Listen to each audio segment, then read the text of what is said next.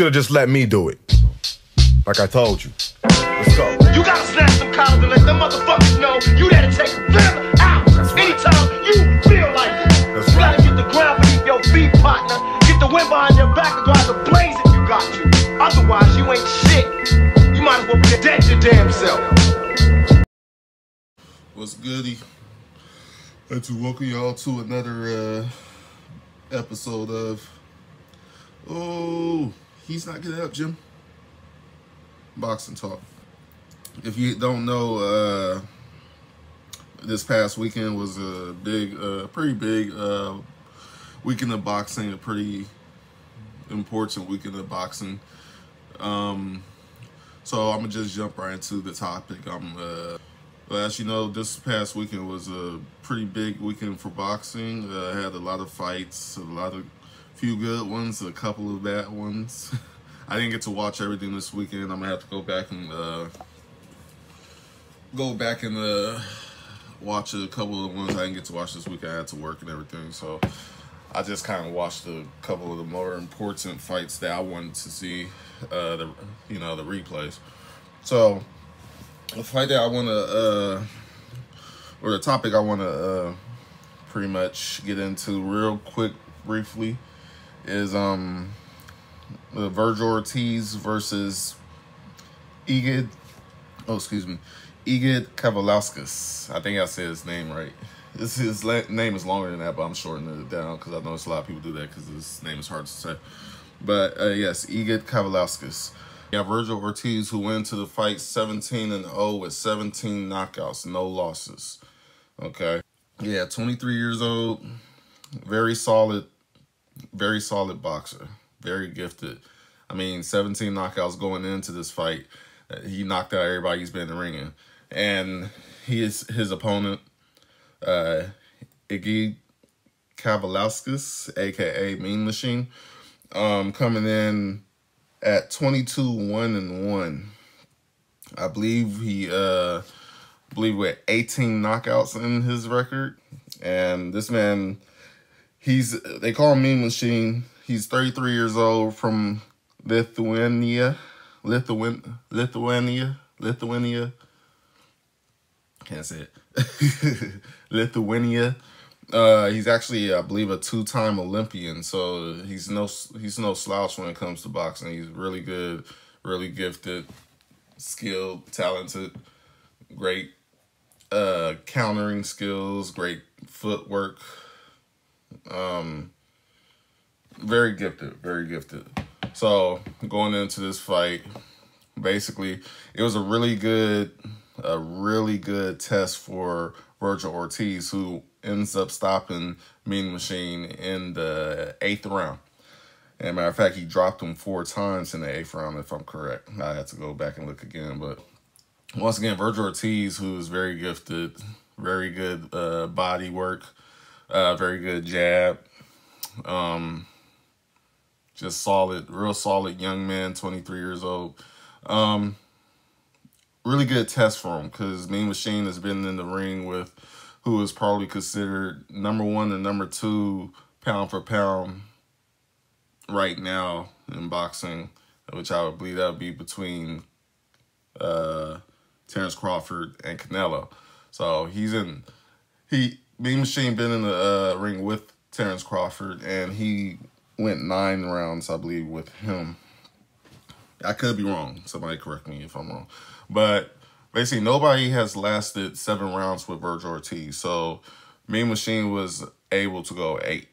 So that says something about Mean Machine. He's a different kind of beast. He got stopped, but he kind of broke a small record for Virgil Ortiz, which is, so I believe Virgil Ortiz was tested very well by Mean Machine, though. And now he's looking to possibly get a title shot against Terence Crawford. Now, the only thing I'm going to do is briefly explain why the fight will be a great fight. But I don't want to see it next for Virgil Ortiz because he's still young. The thing about Mean Machine, when he brought his experience into the ring with Virgil Ortiz, and that's what, because you figure he's 33 years old, he's been fighting for a while. He brought experience in, and Virgil Ortiz brought skill, and Virgil Ortiz was able to overcome that experience. But I just think he needs maybe 1 or 2 more fights before he gets in there with Terence Bud Crawford, because Terence Bud Crawford, he's a man with experience, 3-division champion, 2-time lineal champion, 1-time undisputed champion. I mean, that's a lot of accolades to. That shows the man is he's the real deal, you know, and I just feel like, I think Virgil Ortiz could use another fight or 2 between the time before he gets in the ring with Terence Crawford. But at the same time, the way things is looking for Terence Crawford with nobody else in the division wanting to fight him, it's almost like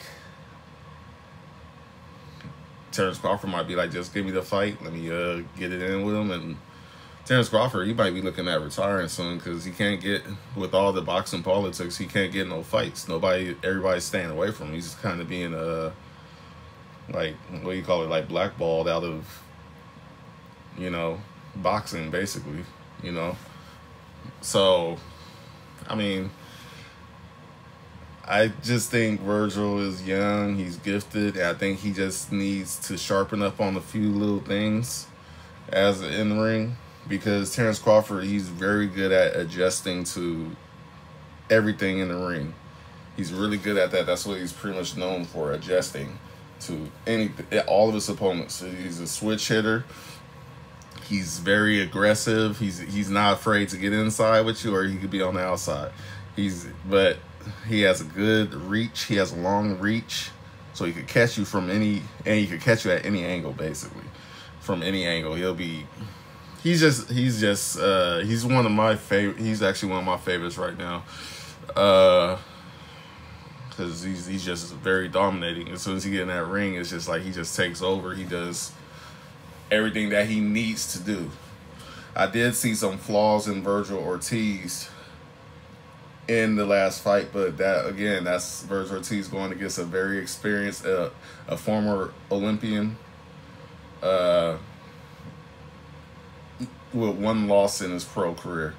I mean, that's what you're gonna get when you go against better opponents. Things are gonna open up about you. Things you might have been successful against the 17 people before that, but sometimes that next step up opponent might open up something that, you know, say, oh, okay, I can't do that with this guy, this seasoned veteran that I was doing with, you know, these other, you know, guys in the ring. So I think he has a little bit more to learn, but I think if they was to make the fight next, it would be a great fight. I don't see Virgil Ortiz beating Terence Crawford, but at the same time, who knows? This is boxing. Boxing is real. Once you get in there, you get hit. Sometimes everything that you trained for goes out the window. It's happened. And I like the way, one thing I did like about Ortiz, and I'm gonna wrap this up real pretty quick, because y'all know I could talk forever. One thing I did like about Virgil Ortiz is I'm used to him being on attack mode a majority of the time. Like all the fights that I've seen him, and he just jumps on, he puts his foot down on the pedal and just goes. But I noticed he respected Mean Machine. He showed a lot of respect to Mean Machine and his experience and his skill, which showed me that Virgil Ortiz he's mature.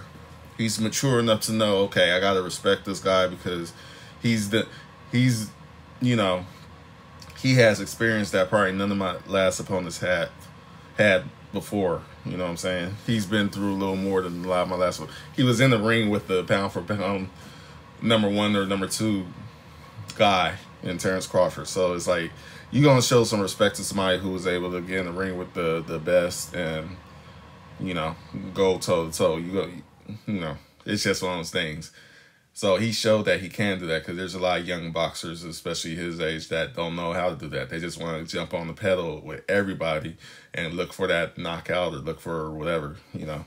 So it was good to see him show that he is maturing, and he is mature already and he's ready for the big dogs, though. I ain't going to take that away from him. If they could make that fight, that would be a great fight. It'd be an excellent fight. I would love to see Terence Crawford, Virgil Ortiz for that WBO title. I would love to see it. I mean, if it happens next, then cool. I'll pay to watch it. Shoot. You know. But yeah, so I just wanted to touch bases on that.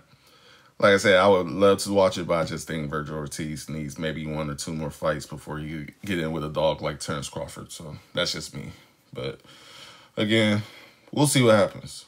Good week of boxing, good weekend of boxing. So yeah.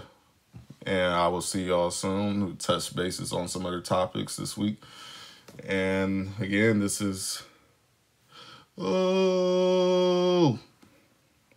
he's not getting up, Jim. Boxing talk. I'll let y'all. Be goody. Be easy.